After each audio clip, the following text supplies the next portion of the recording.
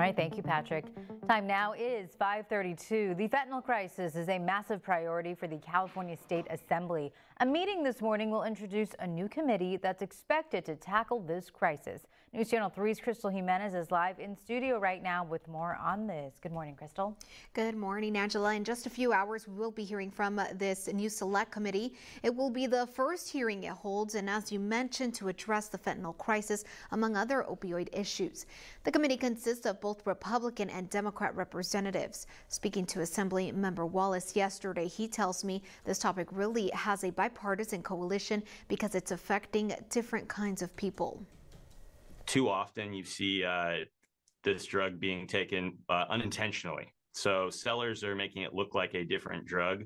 And you're seeing our youth take this drug and they're overdosing and they're being poisoned to death. And so we really need to hold those folks accountable who are out there distributing this on our streets. So just how close to home does this issue hit? Well, based on an overdose dashboard on the Riverside County website, you can see in 2022 a huge chunk of overdoses were 25 to 44-year-olds. Also a troubling number from 15 to 24-year-olds. 505 deaths in total that year because of fentanyl. Back to 2023, the number of deaths is already over 60 people. Looking at the map, cities like Palm Springs, Palm Desert, Indio accounting for some of these deaths. This is something hitting close to home, and most of these deaths are unintentional, according to the county. One example of this was a story we heard recently of a Palm Desert woman accused of selling fentanyl to a man named Cameron Bridges. His family told us he took a pill for pain relief after a dental procedure, and it contained fentanyl. Just last night, the San Diego U.S. Attorney reported over 4,000 pounds of fentanyl being seized within the last 2 months.